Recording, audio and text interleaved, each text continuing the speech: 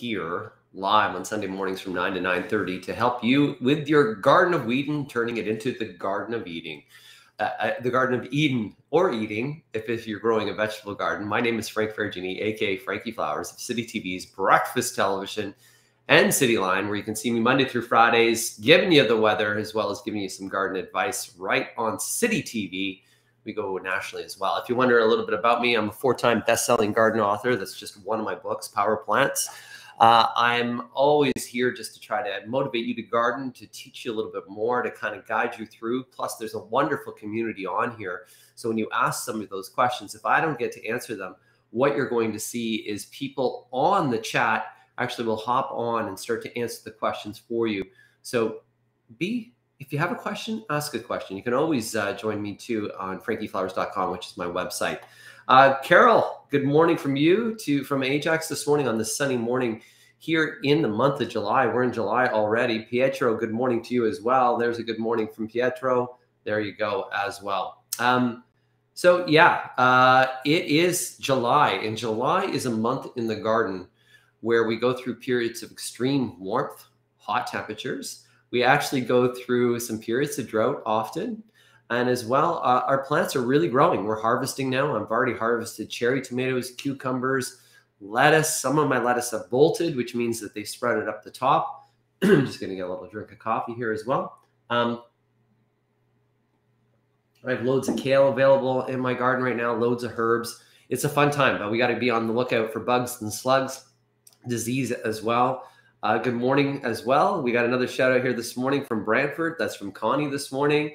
Marlene is saying good morning as well. Also, we have Cheryl saying good morning this morning. Okay, so a couple things. Just a few days ago, actually just yesterday morning, I woke up on the Atlantic Ocean on the Disney Wish cruise. I'm just going to show you guys and share with you some of the pictures. That's the cool thing about my job with Breakfast Television. You never know where they're going to send you. And so this week, they sent me on a cruise, on a Disney cruise. So this is my Instagram page. If you ever want to follow me on Instagram, you go to Frank Ferragini, or you can just type in Frankie Flowers. You'll see me there. That's the picture you're going to see. As we scroll down, here's a little look at the cruise itself. This was the first time that the Disney Wish had gone out. It was an absolutely amazing time. I got to be there with my 2 boys, Gavin and Matheson, and behind that taller guy there is Colton. Colton is a family. Colton calls me Uncle Frank. He's 18, so he actually was just hanging out with the boys on the trip. That's a look at Castaway Cay, which is in the Barbados. Always wonderful tropical plants out there. Hibiscus, of course, oleander, bougainvillea. When you think of the tropics, what plants do you think? Hey, there's Chewbacca. Yeah, there's Devo Brown as well, which is our entertainment host on Breakfast Television. This is one of the kids' areas, which is pretty cool as well. Look at this coffee. This is a coffee that they made for us, and on the top, they have any cricket. Look at that. That's a fancy foo-foo coffee. This is a look at the fireworks display that they have on the side of the ship when you do the cruise as well. This is a part of the Pirates party. Good times, guys. Good times. Matheson, you know what? I didn't get any motion sickness whatsoever. This is my first cruise in my life on the boat itself. And probably the highlight of my boys' trip, if you're wondering who the heck that is, that's Uncle Jesse from Full House. John Stamos. Yeah, John Stamos was on the boat as well. Nice guy. I got to spend some time just talking to him, hanging out as well. The boys themselves had a wonderful time, and they were really super stoked about John Stamos. So the reason why I show you my trip, and you're probably like, well, why the heck are you showing my trip? What does this have to do with the world of gardening? So I left on Tuesday. I returned on Saturday. And on Monday night, man, did I ever water my plants. I soaked all my containers, like really soaked them well, watered my lawn, watered my garden super well. And of course, we did have a little bit of rain throughout the week. I came back, and I would say, nobody came to water my gardens. That was my mistake. I should have organized that, but I didn't. I was really kind of busy. And I didn't lose any plants at all, but I will say that, my eggplant, actually one of them kind of struggled a bit. After watering, bounced right back. But the key is I know that many of you are going on trips this summer because things are getting a little bit better and maybe going away. So the first thing is when you're going away, you need to develop a strategy for your plants, both indoors and out. if you're going away for an extended period of time, you will need somebody to come in and water. We have longer daylight hours, especially outdoors, as I was mentioning. We have longer periods where we don't have any rainfall that's out there. And because we have longer daylight hours and a little bit of a breeze, things dry out quickly. That's why I always say, if you look at my garden and I post some pictures, you'll see that I have a lot of big pots. And the reason why is that when I soak them on a Monday, they usually have enough moisture there to help them through all the way through, if they're established, all the way through to that Saturday morning that I return. Well, actually, it was Saturday evening. And if I would have left them for another day, I would have lost some plants as well. So the other thing that we can do is, if we're going to be away, not only do we water them, is actually by grouping them together, by actually putting them all together, and maybe even pushing them into part sun, they'll last a little longer. They won't dry out as fast if they're in groupings, because they won't evaporate as fast. There are the watering things that you can put in, that you can actually put the self-waterers where you put in, and then of course you fill them up with water and they gradually release.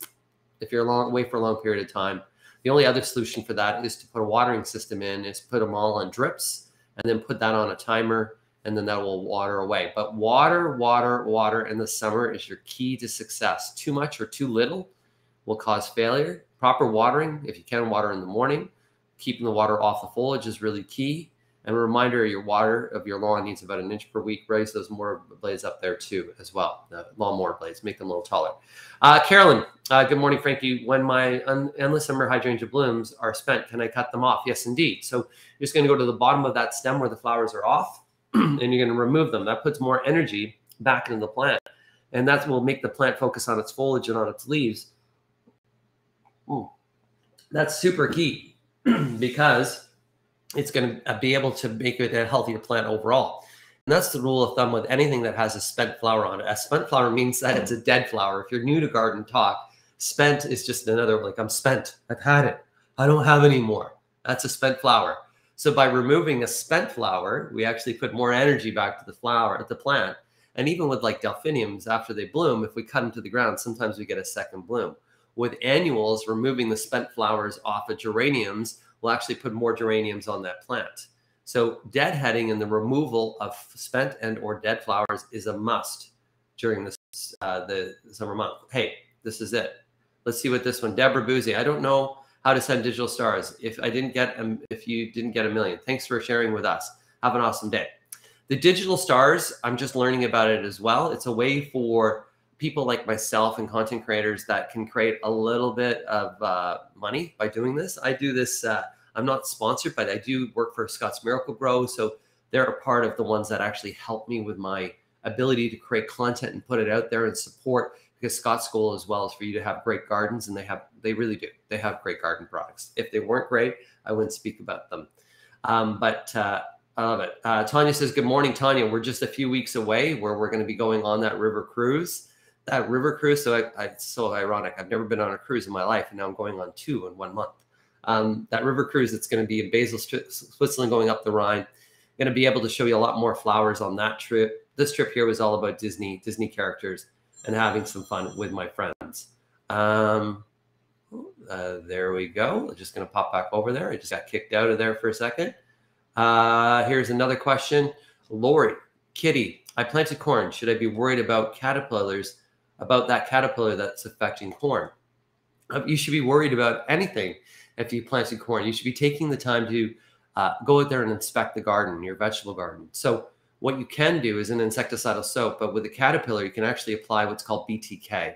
BTK is Bacillus thuringiensis. And that there, if you see the caterpillars, will take care of caterpillars overall. Caterpillars, of course, with corn is fairly resilient overall, but just going out there checking, if you don't see any damage at this current time, just an application of an insecticidal soap is completely fine. Something like Bug Be Gone can be used on edibles, no problem. And then just all they need to be done is washed off thereafter. Once again, it's Health Canada approved. Why are there, here's another question that we have from TJ, Teresa. Why are some maple leaves turning so soon? So if a maple leaf is turning at this moment, so if we're seeing some colorization, well, it's losing chlorophyll. So if it's losing the green in the leaf, that's what fall colors when we see them. It means that that maple tree is under stress. Stress can be anything from disease to insect stress or even drought. So if it's a maple tree that's on your property that is starting to turn, my first solution for that is to go over there and do a deep and frequent watering. What I mean by a deep and frequent watering is you're going there and just soaking it. So almost putting the hose on a trickle, leaving the hose there for a few hours so that we're soaking that area around that maple tree so that we can put water down deep into the surface. And we're doing that once to twice per week. And that will make sure that that plant, that tree, has enough water source so it's going to actually not go through as much stress. Fertilizer could be helpful as well at that moment, but it's usually stress that's causing those trees to change in terms of colorization. How's everyone? I hope everyone's having a good day. Helen Brown, I hope you are too. Here we go. And this is what I love with the community as well, guys. Replying to Christine Wade. It has thin roots and difficult to get rid of. Tips? Oh, this is, I don't know what Christine's full question was there. So Christine, I didn't see, replying to Christine Wade, it has thin roots and difficult to get rid of. Tips? So Christine's a good friend. By the way, her mom worked with me up at the berry store, and her mom was an avid gardener. I'm telling you, her mom was one of the best people that I've ever met. Christine, in terms of getting rid of something with thin roots, the thin root system itself, always hand removal is going to be the key, right? Think about when we're removing an invasive weed species, what we're trying to do is we're trying to weaken that plant overall. We'll get to Joanna in a second. We're trying to weaken that plant overall. How can we weaken that plant, weaken that root so that we can cause its demise? What we can do is by removing its foliage, by constant hand removal or even putting mulch over top. So we do hand removal, mulching over top if it's in a garden. That'll suffocate that plant from seeing any sunlight, oxygen, and also limiting its amount to get nutrients through photosynthesis back into the plant. So by constant removal over time, you will win the battle. If it's throughout your perennial plants, sometimes it's about removing those perennial plants, trying to remove as many weeds as possible, replanting the perennial garden, mulching in between, and then trying to make the perennials be the bully in there and thicken up that space overall. This is for Joanna. My sister-in-law has a Rose of Sharon in a sheltered spot. It appears to be dead. Any ideas? I told her to cut it right back, apply some compost, and hope for the best. So if we go up to that Rose of Sharon, or if we have a plant in our garden right now in this moment, and that plant is not showing any leaves or signs of growth, next thing that we do is we go to the stems. If we go to bend the stem, that stem just breaks off in our hand, most likely dead. If we go to the bottom main stem, the trunk that's coming out, some people will call it a trunk and or stem that's coming out of that flower shrub, we take our fingernail and we just scrape the bark down a little bit. If that bark appears to be kind of white, or we see some moisture that's there, even a little bit of green, there's still life in that plant. If that bark is very dry brown, and you'll even see how it just looks like it has no life, then it's dead and you'll have to remove it overall. Frankie, hybrid garden chrysanthemum doesn't grow back. So does coneflower. I have red coneflower. It didn't grow back this year. I want some red perennials for my garden. Please give me some red perennial plants. So this is from Miriam. Good morning, Miriam, by the way, as well. So chrysanthemums sometimes will not come back. They have a shallow root system. Coneflowers in a full sun location should grow back. There's actually poker plant, which is a red flower that you can use. Other red flowers that we can use as well is diplodina. There is a diplo, a hibiscus diplo, which is a large blooming hibiscus that can grow back in full sun. Full sun is key for you to have that. Bee balm is a red flower as well. Bee balm can get fairly invasive, sometimes get powdery mildew as well, but does come in red. There are some of the stone crops that almost will be a purplish red. Some of the sedums as well will be a purplish red. So there are some options out there. You need to know whether it's in sun and or shade. Here's another question we have from Barb this morning. My mom has a flowering crabtree, and she's having a problem with leaves turning yellow, some with black spots and then falling off. What causes this? So this is a disease called black spot that fall off of those leaves. So what we want to do, keep that, keep that flowering crabapple watered during the summer. Make sure it doesn't go through any additional stress whatsoever. We could apply lime sulfur now, but it's not going to do much. So in the fall, I would really recommend you cleaning up all those leaves. So any of the leaves that fall, we want to clean them up and we want to get them off the property, remove them off the property. Next spring, you're going to apply a dormant spray kit, combination horticultural oil and lime sulfur. And you're going to do that before the buds crack on that crabapple. That's going to make sure that any disease, any overwintering disease and insects will actually be minimized and or diminish. And that's the best way to control black spot on a flowering crab. If you want to right now, you need to apply a fungicide. If you want to treat it this time, depends on the size of that crab apple, but it's easier to treat with a dormant spray kit next spring and actually have a better year next year. Oh, here's another recommendation. A red perennial, easy to grow, mine sprout everywhere. Coral bells, Betty West, that's for shade, right? That's why we need to know. So if you're asking me questions, what is the best perennial? What I need to know is I need a perennial with a red flower for sun. I need a perennial that has, that's a great ground cover for shade. So what's really important for me is knowing what type of light that you have. And then the next thing is type of soil, frequency of water, and all those different things as well. This is Matthew Amos telling me good morning, and I hope you had a good time on your trip. We did. We had an excellent time, Matthew Amos.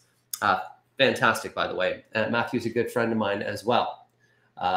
This is, we have another, where we go? This is Marlene from Mississauga. My Rosa Sharon is loaded with buds. Haven't opened up yet, so just be patient. What I would recommend for you is I want you to get a white piece of paper. So you can see like a white piece of paper like this. Take one of those buds and you're going to take it outside on a table. You're going to put the white piece of paper down. And on top of that, you're going to pull apart the flower with the bud. Okay, you're going to pull that flower apart. Boom, boom, boom, boom. And then if you see like these little tiny, almost like they look like microscopic insects run across that white piece of paper, you have thrips. That's the one thing that can be impeding the hibiscus from blooming. If you have thrips, then just do an application of an insecticidal soap. It'll kill the adult thrips, but you won't have as many blooms this year. A reminder as well, sometimes it's just holding off in terms of its bloom because it's just waiting for it not to be as stressed. So if it hasn't been watered, water is key, guys. Here we go. Lene, my good friend from Lene in good old Sault Ste. Marie. How do you stop suckers from growing off standard lilacs or snowball, which is the viburnum? Those guys there, you can't. You just have to remove them. There's nothing that you can do to stop them. So because it is a standard, that standard is grafted on top of another stem, right? So there's actually two little plants that are there. So that bottom stem is saying, I want to win. I want to win. It's putting bottom suckers out because what it's trying to do is take the energy down to the main stem, the bottom root system, so that it could kill the top, so that it could survive. Remember, it's like Darwin. Plants are like anything in life, always battling for survival of the fittest. So that constant removal of those suckers on the base, and if you ever see anything growing at the base of a tree, remove it because that'll put more energy to the top and the root. So constant removal. There's nothing that you can do to stop it, Lene. The only thing you can do is just get out there and do it. Get your husband, Frank, to do it. Get Frankie out there to do it. Tell Frankie that but Frankie's busy at the restaurant. I know up there in Sault Ste. Marie, by the way. Paula Polly, my good friend Paula. I'll never plant trumpet vine again. It grows everywhere. Yeah, trumpet vine, you know, sometimes what happens is, especially with vines, we see them at like a really nice botanical garden. And at that botanical garden, I'll get to Marlene in just a second. At the botanical garden, they're very well taken care of. You can see that they almost look like they're just staying in their little dedicated area. But a trumpet vine is like a teenage boy. You tell them to stay somewhere, but they're not going to stay there. They're going to go all over the place. They're going to go all on their own. They're going to create a mess all over the place. And trumpet vines do grow everywhere. They're very invasive. If you have a sunny spot where it's almost like a contained garden, it can be beautiful, planted in the right place. But many vines can be invasive. Boston ivy, Virginia creeper. The reason why they call it Virginia creeper is because it can be quite invasive. So just a reminder that 5-leaf akebia, which is also known as the chocolate vine. You want a strong, resilient vine? Yeah, but that friggin' thing is going to grow everywhere, like everywhere. Marlene, my hydrangea plant only produced one flower. So with that, is that hydrangea one that is a macrophilia, a large leaf, which is pinks or blues generally? If it is one of those, then improper pruning could have removed the other flowers, and that's the reason why you only have one. If it is like Annabella Incredible, Piculata, the limelights, all those that bloom on new wood, if it only has one bloom, often that could just be that it's been restricted to light. Is there any insects that are on it? Marlene, please take a picture of it. Frankie at frankieflowers.com, Frankie at frankieflowers.com, and we will go from there. Leslie, we have been finding an overabundance of lovely earwigs this year. Help! they're eating my lettuce and many flowering like petunias and other flowers in my perennials. Is diatomaceous earth safe for my veggies? Yes, indeed. So diatomaceous earth is one step that you can do. By putting that down, remember a reminder that earwigs are nocturnal and they come out at night and they're crawling. So you can do even crushed egg, like crushed shells. Like if you like mussels or you like seafood or something like that, and all those shells, the clams and all that, crush them up, put them around the base of the plant. The other thing that you can do is you can take a newspaper, some newspaper that you're not using. You're going to roll it up into a tube, put an elastic band around it. And then what you're going to do is just moisten that roll. So you're just going to kind of dampen that roll, get a little spray bottle and just spray with a little bit of moisture. Then you're going to plump that in the garden where you have earwigs. When the sun comes up, the earwig's going to go, whoa, the sun's coming up. I need somewhere that I need to hide that's going to be dark. And I love it when there's a little bit of moisture there for me. So what happens is the earwigs are all going to go into those tubes. And then as soon as the sun's up, you go over to those tubes and you just put them into a garbage bag. Tie that bag off, and you're going to remove a lot of that earwig population. The other thing that we need to do is also to figure out why are the earwigs there? What other area is causing earwigs to be there? Earwigs will be in areas where we have decaying wood. So let's say that you have a fireplace and you have a wood pile on the side of your house. That's habitat for those earwigs. So you will always have an earwig problem. Let's say that you have a deck that's starting and beginning to rot, or some fence areas that are beginning to rot. That's habitat for earwigs. So often the time is when we get rid of the habitat, we'll actually reduce the earwig population. So first step is to figure out where earwigs are coming, use the rolled tube solution, and presto, you're off to the races. There are different earwig controls that are out there as well. The name earwig actually comes from kind of folklore, thinking that the earwigs will they'll climb into your ears. Those bugs will climb into your ears when you're sleeping. Not true. Not true. Don't worry. How do you determine sun ratings? I bought flowers for full sun, but they seem to get burned. I have a well-drained spot that is against the house, and it's sunny from morning until night, and hot, hot, hot, south-facing. Any recommendations? So Ashley, this is you probably bought sun impatiens or a sun patience. Those guys there, even though they do well in full sun, they do need a lot of water. So it's not that they don't need full sun. It's also the type of soil and the water that they need. For a full, hot, blazing sun like that, I would pick geraniums. I would pick hibiscus. If you want something that will not overwinter, if you want something that will overwinter as a perennial plant, I'd pick stonecrop or sedum. No problem. They'll do fabulous. Like even some of the purple sedums or even the autumn joy sedum, fall blooming, really quite nice. And then you could do a border planting of even fibrous begonias in a full hot sun can do very well. Dragon wingus begonias do really well in full hot sun as well. So sometimes it's the type of plant that also needs to be a little bit more tougher. But there's nothing like geraniums. There's nothing like hibiscus in full hot sun. Okay. This is another question we have here from Karen. Good morning, Frankie. Some of my impatiens are long and not spreading. The blooms are smaller than usual. I've been fertilizing weekly. Any idea what's happening? So Karen, this sounds like it's downy mildew in the impatiens. So impatiens, there are a few varieties of impatiens that are downy mildew resistant. But if you didn't get those varieties of impatient that are downy mildew resistant and you just got the traditional impatient Wallerina, then what happens is you're going to get this where you see these small, long, not spreading, little small blooms. It's downy mildew. So I would recommend for you to remove the impatiens. Don't plant impatiens in those spaces for a few years at least, or those downy mildew resistant type varieties of impatiens that are available for you. And then think about now if you want to replace and put some color in there, do begonias. You could do like Rieger begonias, tuberous begonias, all those coleus if you want some foliage color, those guys there. But it sounds like you got downy mildew in those ones there. Here we go. Christine Wade, I have a line of 18-inch beech trees turn into a hedge. What's the best way to trim and continue the growth?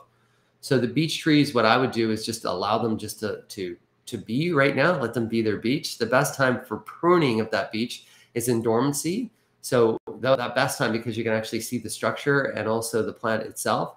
Dormancy is when we're getting into anytime in late December, early January. You can do the top pruning if you wish. You can do side pruning on those guys as well. But if they're just been planted, then I would just let them focus on the root system and do no pruning for at least 3 seasons.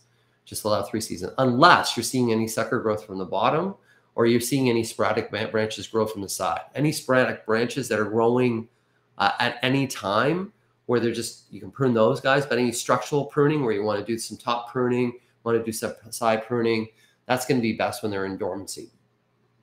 Here we go. Frankie, please help me control potato bugs. This is from Kathleen. So once again, you can get Beetle Be Gone. Beetle Be Gone will help you with potato bugs. No problem whatsoever with there. Pick and Squish will help you with potato bugs. A floating row cover over the top will help you with potato bugs. Those are all some solutions that'll help you. A reminder that if you have potato bugs, sometimes they'll go over to your tomatoes because potatoes and tomatoes are from the same family. But as I mentioned again, Beetle Be Gone, brand new product this year. That guy there is great for potato bugs and safe to use. Michelle, can you tell me what fertilizer is the best for clematis? Mine are not blooming. So the reason why clematis will not bloom, you do need them in full sun, but you also need to keep the roots cool. So it may not be fertilizer if you have lots of growth. It may be that you just need to shade the bottom root system. By shading the roots is really key.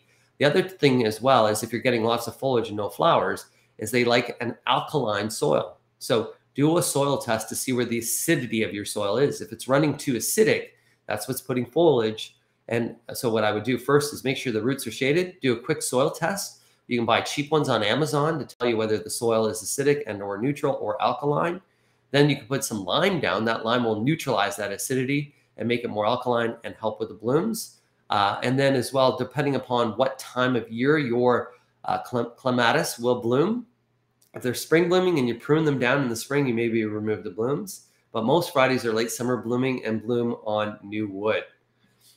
Here we go with another question. Arlene, what type of hydrangeas will grow in front west facing garden? Limelights, little limelights, fantastic. Incredibles, fantastic. As long as you're a good waterer, they're going to grow in that full sun kind of location. Fire and ice. But I would tell you my absolutely favorite hydrangea for performance, bloom, and ease is limelight hydrangeas. If you want the big variety, you just get the regular limelights or little lime if you want a dwarf variety. Arlene, they are amazing. Here's another question that we have as well. Do you recommend Epsom salts for tomato plants? I do. You don't necessarily need them. The Epsom salts, what helps is they actually help that plant take in the nutrient. So they can very much help that plant be a more healthy and an efficient plant overall, but it's not necessary. I really like using the shake and feed, which is for tomatoes, the one with the red top, because there's calcium in the shake and feed. So it's a slow release fertilizer with calcium, and that calcium is really vital and important because that really minimizes the chance of getting blossom end rot. Blossom end rot is the bottom of the tomato where you get that scarring on the bottom of the tomato. This is from Marlene again. My snow on the mountain is absolutely beautiful, great for shaded area, but very invasive. So there's a good example. Snow on the mountain is a very invasive plant if not planted in the right location. Snow on the mountain is what my mom actually has planted underneath some cedar trees where nothing will grow. And then she has a nice edge. That edge keeps them all very much contained. So planted in the right area, some of the invasive plants can be really good, but left unattended, they can then spread all over the place. So sometimes we always got to take nature and actually help it out as well. Good morning, Frankie. How do I remove periwinkle? So invasive. There you go. There's another question, right? That periwinkle can be a fantastic ground cover. And sometimes instead of removing it, maybe containing it by putting that really good defined edge around the garden and keeping that edge there so that things won't grow over is really key. Removing the periwinkle is hand removal. So hand removing, after you remove that area, even you tarp that area down, allowing no light to go through, and then that can create solarization, but it's going to be constant hand removal because that perennial plant has a really strong root system. By removing it constantly and weakening that plant, mulching over top, what'll happen is over time, sometimes it can take up to 3 to 5 years before you totally weaken that plant overall. But removing invasive plants, that's a good idea for a blog post. I got to write that down. You guys give me good ideas, by the way. You give me great ideas. Invasive plants blog. Thank you. Thank you for that, by the way. Sorry I didn't have a better answer for you. Marianne, good morning from Bolton. Good morning to you, by the way, as well. Here we go. When do you cut suckers? Do you cut them right to the tree trunk? Yes, you do, Carol. You can actually just go over. A lot of the times it'll just pull off. But if you're using a pair of pruning, right to the trunk, not into the trunk, just right almost flush with the trunk or just a little bit beyond flush with the trunk. But flush with the trunk is key. We're at 30 minutes, so we're going to take one more question here. How do you get rid of jade weed? Jade weed, also known as Jerusalem artichoke, is also that one with hand removal. You can use a non-selective herbicide like a Roundup. A reminder that Roundup will kill anything that it contacts, but sometimes you'll even see other growth that will come out.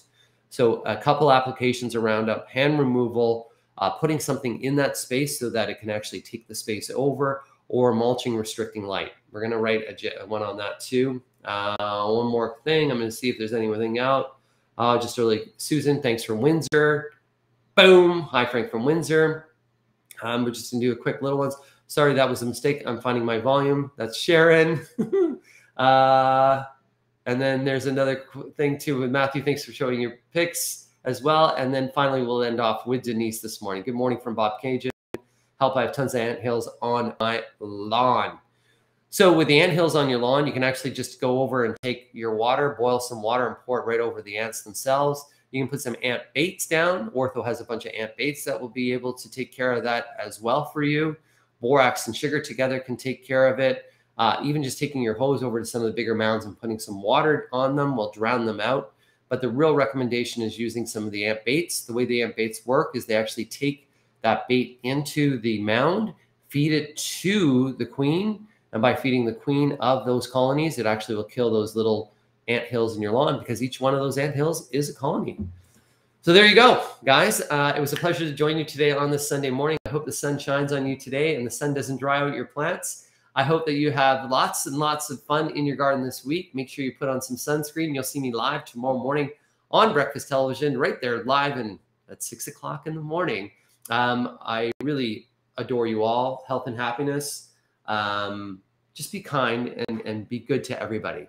Be good to everybody this week. I just want you to make sure that you give everybody a great hug, and a reminder that gardening is always better than therapy. But if you don't feel good, make sure you go get some therapy, but also get some time in the garden, connect with nature. And at the end of it all, you get some tomatoes, and there's nothing like fresh tomatoes in summer. Love you guys all. Make sure you guys have a great week. Until next time, boom, Frankie